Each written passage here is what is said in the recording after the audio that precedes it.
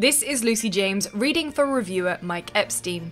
In its opening moments, Astro's Playroom literally describes itself as a tutorial. Specifically, it explains that the Playroom's light and light-hearted platforming levels are a means of showing off the special features of the PlayStation 5's new DualSense controller. Some, like the adaptive triggers, haptic feedback, and built-in microphone, are new. Others, like the touchpad and the gyroscope, are not. But they all distinguish the DualSense from its Xbox and Nintendo-based counterparts. While Astro's Playroom absolutely goes out of its way to offer clever proof of the PS5's potential, like the DualSense's new tricks, the improved visuals, and the quick load times, the disembodied text at the start of the game sells Astro short. Playroom is an incredibly charming jaunt through a PlayStation-inspired digital theme park, ensuring that your first hop, skip, and jump of the PS5 era is wholly, unequivocally joyful.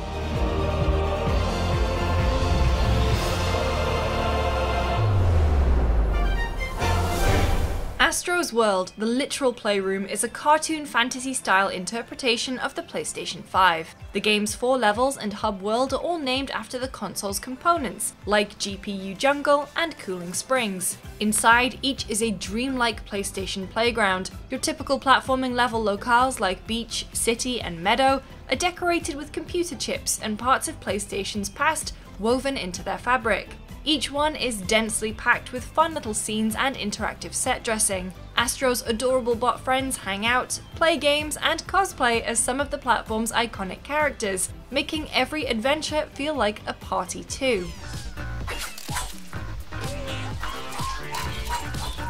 Having the PlayStation hype train baked into every nook and cranny of the world could have felt overbearing, but it's all very endearing. The level design is more clever than cloying, and the bots are all very cute, and their happy vibes are surprisingly contagious. The PlayStation references are tied to collectibles, which fill up an interactive museum space called PlayStation Labo. As you find puzzle pieces that turn into PlayStation-themed murals and giant virtual models, the space quickly turns into a very concentrated nostalgia hit for fans of PlayStation's history. It also gives you a place to use all the coins you've been grabbing. There's a gacha machine in the back that will sell you even more collectibles.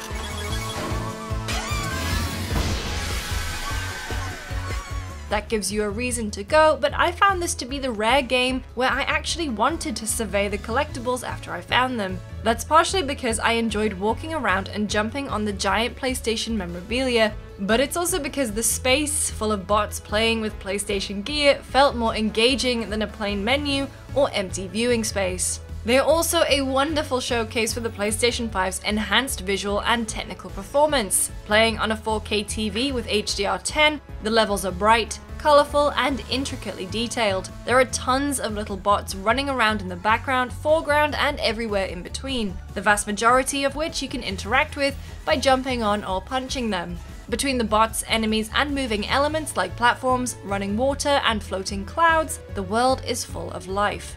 And there are no meaningful loading screens. Jumping from the hub area to one of the levels triggers a short transition sequence for a couple of seconds, but it feels like a fluid part of the game rather than a distraction. Though simply going to Astro's Playroom and looking around is a pleasure, the platforming is nothing to sneeze at. Astro's jumps and punches feel snappy and responsive as he makes his way through the world. Much of the platforming is simple, yet still challenging in spots. It helps that each level occasionally branches into two paths. A simple, direct path for new players, and a more challenging one for veterans. Experienced players aren't going to have much trouble, even with the tougher sections, but it'll push you to try.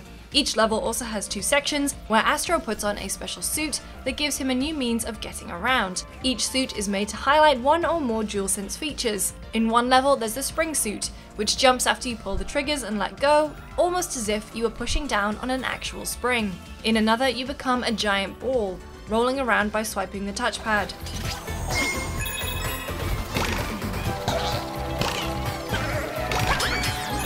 The DualSense's adaptive triggers, which can provide haptic feedback and varying levels of resistance when you pull them, get an especially bright spotlight. The resistance from the triggers combined with the controller's new, more nuanced haptic feedback can tell you lots of different things in context, like how much you've pulled back the string of a bow, the building force of a spring-powered jump, or that a locked gacha arm won't budge when you try and steal an extra pull.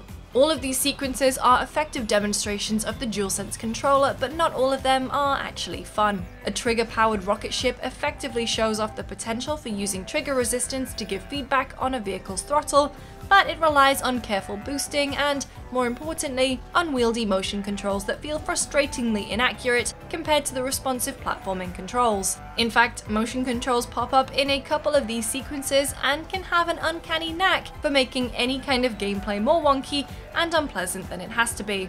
There are also fans scattered throughout the level that require you to blow into the DualSense's built-in microphone. It's a neat, but ultimately benign trick. In fact, it's completely optional. If you mute the controller mic, the fans spin automatically.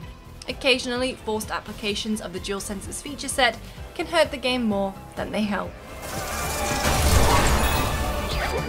The best and worst thing I can say about Astro's Playroom is that its role as a demonstration feels a bit wasteful. It's a wondrous little dream world, and I would have loved to spend more time touring it, but that, in itself, is a tremendous achievement.